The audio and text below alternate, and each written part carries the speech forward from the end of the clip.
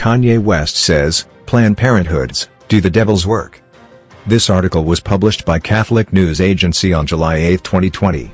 The link of this article is given in the description of this video. American hip-hop singer Kanye West has denounced the nation's largest abortion provider as racist and demonic after announcing an unexpected run for the Oval Office on July 4. Excerpts and a summary of an interview with Forbes magazine were published on Wednesday, 4 days after West announced on Twitter that he would run for president. Planned Parenthood clinics had been placed inside cities by white supremacists to do the devil's work, said West, referring to allegations that the nation's largest abortion chain intentionally focuses on offering abortions to women of color. Nia Martin Robinson, Planned Parenthood Federation of America's Director of Black Leadership and Engagement, rejected West's assertion, telling celebrity news website The Blast that black women are free to make our own decisions about our bodies and pregnancies, and want and deserve to have access to the best medical care available.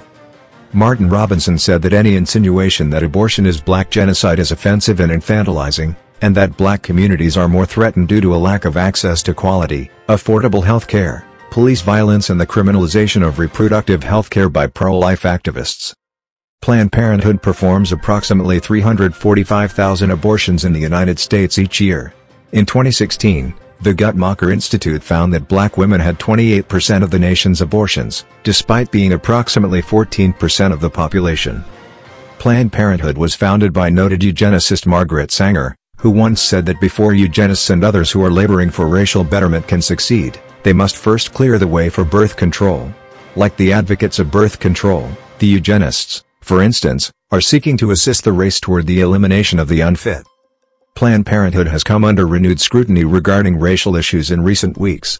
The CEO of Planned Parenthood's largest affiliate, Planned Parenthood Greater New York, recently left the company after complaints that she mistreated black employees and had a Trumpian style of leadership. In Texas, Bishop Daniel Flores condemned the organization on July 4 after they used a racial slur in its attack ad against a pro-life state senator of Mexican descent. Flores said he was not surprised by the attack on the pro-life record of State Senator Eddie Lucio Jr. For his part, West affirmed that he is pro-life, because I'm following the word of the Bible, and that he is against the death penalty. Previously, the rapper, who has released an album titled Jesus is King, has spoken out in favor of abortion rights. During the interview, West offered less mainstream views on other topics, especially vaccines. The singer said he believes a coronavirus vaccine could be part of a global plot to implant microchips in the human population during the discussion of his political motivations and ambitions.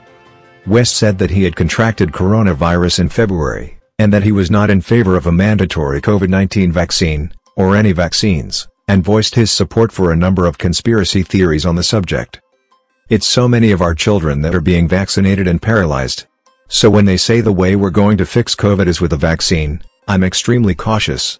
That's the mark of the beast, said West, referring apparently to an interpretation of Revelation 13:16-17 prominent among some vaccine opponents.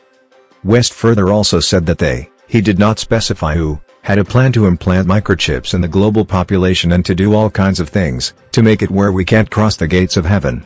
He also said he believes that the coronavirus was sent from God as a punishment to humanity. We pray. We pray for the freedom. It's all about God. We need to stop doing things that make God mad, said West. In the past, West has spoken openly about his struggles with bipolar disorder, a condition for which he has said he is under a doctor's care. On the cover of his 2018 album Ye, West included the statement, "I hate being bipolar, it's awesome." Regarding his presidential ambitions, West said that he would work to reinstate in God's state, in God's country, the fear and love of God in all schools and organizations, and that he believes that the devil is behind spikes in the suicide and murder rate in his hometown of Chicago.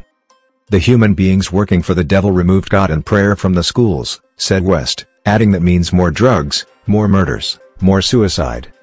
West said that if President Donald Trump were not the incumbent, he would run as a Republican, but that instead he will run as an independent candidate. While he is no longer a vocal Trump supporter, West said that Trump is the closest president we've had in years to allowing God to still be part of the conversation. At the 2015 MTV Music Video Awards, while accepting the Lifetime Achievement Michael Jackson Video Vanguard Award, West announced that he would be running for president in 2020. Following Trump's election in 2016, West amended his plans to say he would now run in 2024.